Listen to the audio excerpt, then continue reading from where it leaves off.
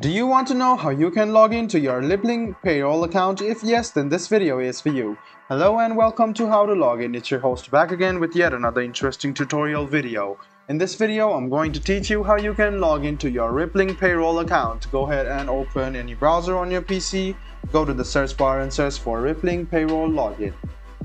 Click on this link over here and it will take you to the official site of Liblink, and you can see login over here. Click on login and then it will head you to this page, which is the official login portal of Liblink Payroll.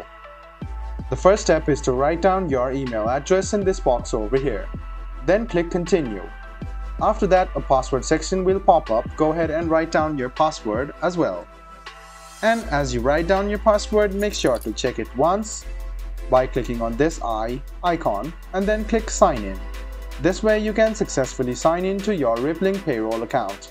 If in case you have forgotten your password, click on this link and it will take you to a page where you can write down your email address or phone number and then click reset, and a mail will be sent to you, and you can click on the reset mail and then reset your account once again. So guys, this is how you log into your Liblink Payroll account. I hope this video was helpful for you. If you still have any kind of confusion, please do mention us on the comment section down below. Like the video, subscribe to the channel and do hit the bell button for more. Hope to see you in the next video as well. Until then, goodbye, take care and make sure you enjoy.